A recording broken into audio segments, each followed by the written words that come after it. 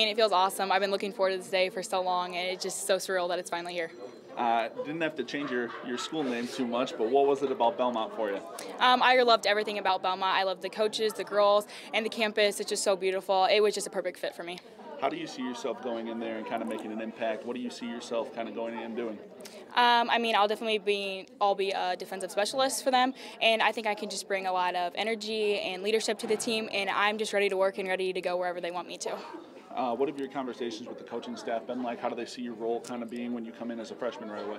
Like I said, a defensive specialist, definitely just playing the back row. But I'm ready to do whatever they need me to do. If it's being on the bench, being loud, if it's getting out there, getting playing time, I'm just going to work hard and hopefully get some playing time. What do you think your time here at Belmont and throughout your prep career is, that you've learned is going to help you at the next level? I think that this Belmont has really taught me leadership, and it's taught me how to be a good teammate, and it's also taught me what it takes to win. It's really about being a family, and it's about being heart. So I'm just going to carry that into the next level and hopefully do good things. Was playing D1 volleyball kind of always a dream and always a goal for you? Yeah, it was. It's always something I wanted to do, so it's just awesome that I'm finally here. And then for you, what do you plan on studying? Elementary education.